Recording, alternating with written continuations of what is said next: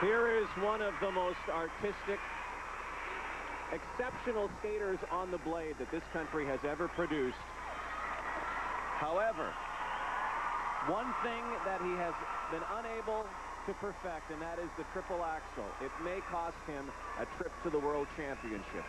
Here is former Canadian champion, Sebastien Britten. It has to be so frustrating, Rod, because in 1994, Sebastien was 8th in the world. But the standard has risen so high since then, you have to have a triple axel just to go. He will be attempting the triple axel in this program, but he has never landed it.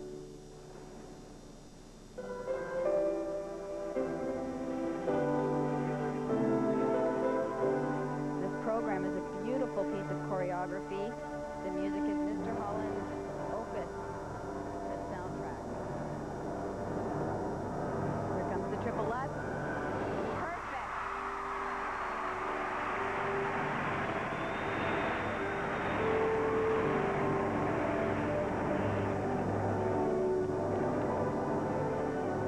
And now the triple axel. Oh my goodness, he's so close to that, Rod.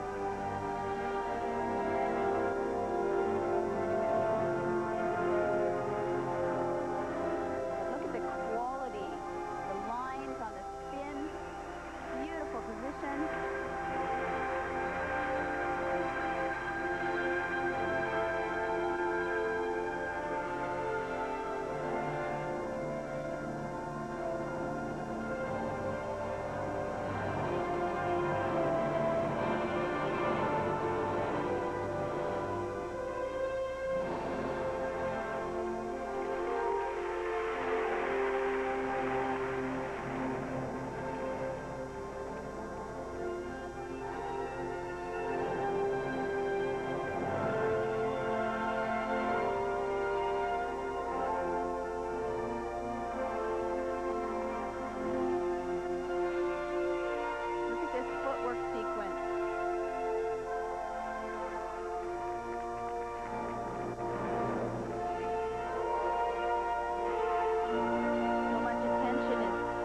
To all the small details.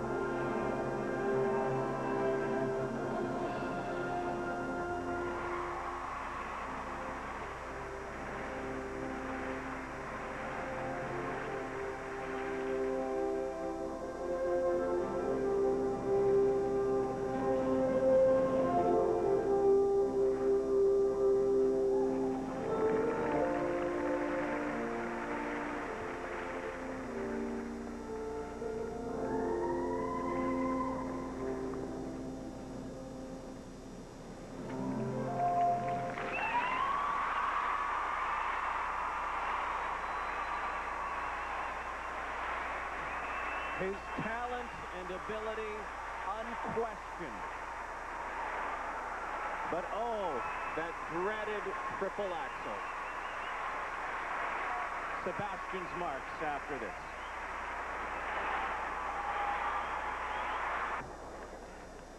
Sebastien Britten, where will the judges place him? He did not land the triple axel. In fact, he has never landed in competition. That was a beauty of a triple lutz, though.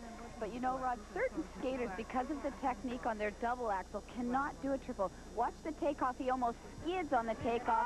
Therefore, he doesn't have enough momentum in the air to get the rotation in. If he could ever get that triple axel, he could be among the very best in the world. Absolutely. The quality, the technique of his skating is unmatched in this country. So the marks, we'll have to watch them. Again, only 2 positions available for the World Championships. Elvis certainly has one. The CFSA will designate who that second person is.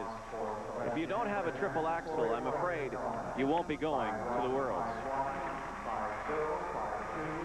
Definite reflection of the miscue. The required elements were marks, second marks. Watch them soar.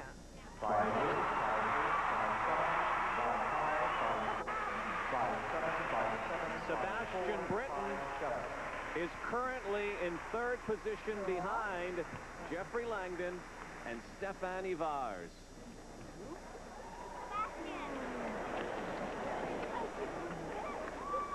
The next competitor